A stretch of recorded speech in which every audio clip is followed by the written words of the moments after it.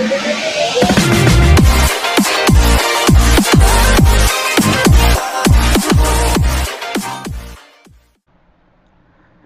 hello everyone, welcome to Cyber Cypher, and today we're gonna just see how can you fix Grub Bootloader error in your PC or laptop. Well, commonly when these guys will appear in your PC or laptop when you dual boot your OS with Windows, like Windows 10 and with Ubuntu or any other Linux or any other thing. So now what we're gonna do is, to fix that you'll be needing another PC, and I'm gonna make a bootable drive first. So let us go to, for that you'll be needed to get into your browser or anything and just type Rufus and then hit enter. The first link, just click on that. So this is the one that we're gonna download. So you can have just scroll down, and from here you can see that Rufus 3.11 over there. It's 1.1 MB only. Just click on that and then it will automatically install on your computer. So I've already installed that, so I'm just opening Rufus, and you'll be needed to take a pen drive, and I'll show you how can you make a bootable drive in your smartphone or a tablet. I'll show you that later. And now, as you can see, this is the my pen drive that I've plugged in my laptop previously. So from here what you're gonna do is you have to just select it. So click select, and then before that you'll be needed the Windows 10's ISO file. The link is available in the description down below. Just check it out to download this Windows 10 ISO file. So just click that and click open, and it is simply like Kali Linux, but not same as Kali Linux. You'll be needed to change something. So here in partition scheme you have to click EMBR, and in the file system you have to click NTFS, and here you can see that BIOS or UEFI or hyphen CSM system. So just click start. But guys, I've already made a bootable drive which is right over here, so I've already made it. So I'm just closing this window. So now I'm gonna just tell you how can you easily just fix the Grub Bootloader error. Okay, so see you in the Grub Bootloader error.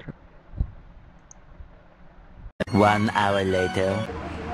So viewers, as you can see, I have shut down my computer or laptop, and I'm just powering it on.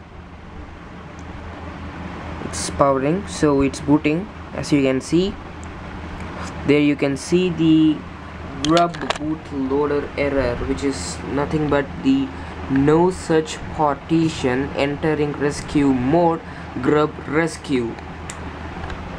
So make sure that every drive that is attached on your laptop is disconnected and only the bootable drive is plugged in.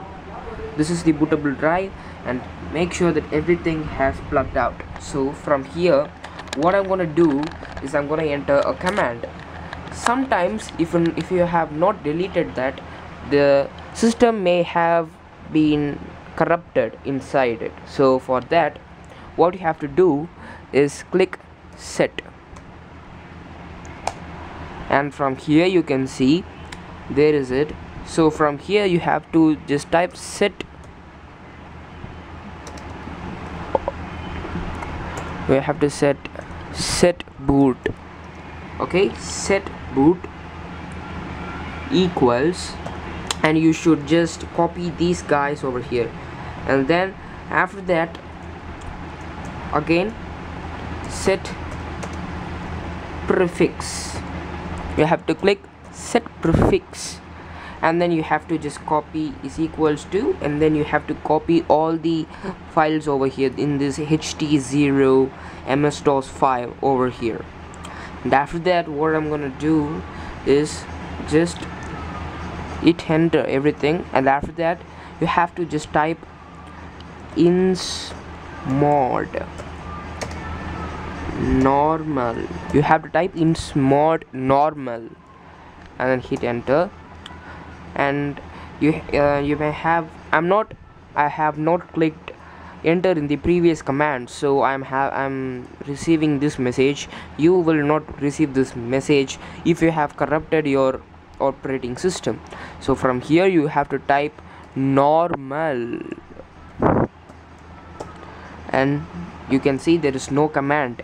And if you type this, you will automatically get into the grub bootloader, but in my case I've deleted the partition, so I will booted Ubuntu. So what I'm gonna do is I'm gonna just shut down this guy. So click on the power button, and now as you can see, make sure that you have your bootable drive plugged in your laptop or PC. You can see it. So now what I'm gonna do is I'm gonna just place my camera. This is so now what I'm gonna do is I'm gonna just get into a boot option, boot menu. Okay, many laptops has a particular unique key for its boot menu, and in my case I have Lenovo ThinkPad over here, which is nothing but F12. So I'm just clicking the power button and I'm pressing the F12 over here. So this is the boot menu and it's loading. So as you can see, there is the SanDisk Cruiser Blade over here. Just hit enter. So hit enter, and then it will load for some time. You have to wait. You can see it's loading. So guys, the Windows has booted. So this is Windows 10's installation media. And then what I'm gonna do is I have my mouse over here, and then I'm gonna click next. And from here you can see that there's the install now option is over there. And when you note it carefully, you can see that there is a repair your computer option was over there. Just click on that, and after that you can see there is many more options. There is 3 options. Just click troubleshoot, and then in troubleshoot click command prompt, and then type these commands. It is about administrator, so you have to type these commands. Okay, so from here you have to type disk part. Okay everyone, you can see it. I'm close up it. So disk part, and then it's loading for some time. So it's still loading. So yeah, there's it. So this is disk part, and type boot rec slash space / fix mbr. Okay everyone, fix mbr. Oops, sorry. Boot rec slash, you can see boot rec slash fix mbr. So from here click exit. So from here just type boot rec. Just don't follow those steps that I have entered previously. Okay, just type these steps. Okay, boot rec slash fix mbr. Okay, boot rec slash fix mbr. Wait, and then you can see operation completed successfully. From here you have to type boot rec slash fix boot. You can see it, there is it. So boot rec slash fix boot. You can see that there will be access denied, but in some case you'll be getting it as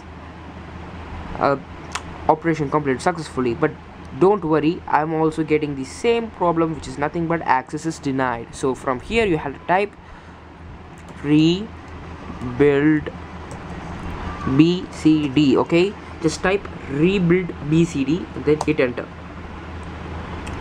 What? Okay, so I think there's a mistake, so don't worry, just get into disk part.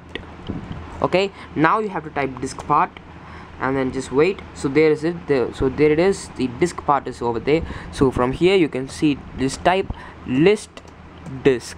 Okay, list disk, hit enter.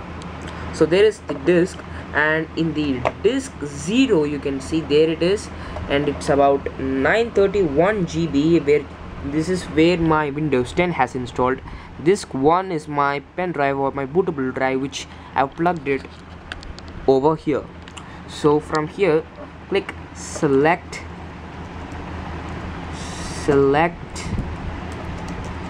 disk 0. Okay, click select disk 0 and hit enter. You'll get this, and then you can see there it is, disk 0 is now selected, the selected disk. So now from here just type list volume. Okay, list volume in the disk, so list volume. So there it is. So and from here you have to just see your thing. Okay, so in my case I have volume 1 as my Windows 10 installed partition. You can have system reserve over here, and this EST-ISO is my pen drive, and then this is my partition, it's my recovery partition, and here it is 930 GB. So this is where I've installed Windows. Just click select. Okay, just type select select volume 1. Okay, so volume 1, please make sure, okay, please make sure that everything is alright. So volume 1 and hit enter. So guys, as you can see, volume 1 is the selected volume. So from here what you have to do is click assign.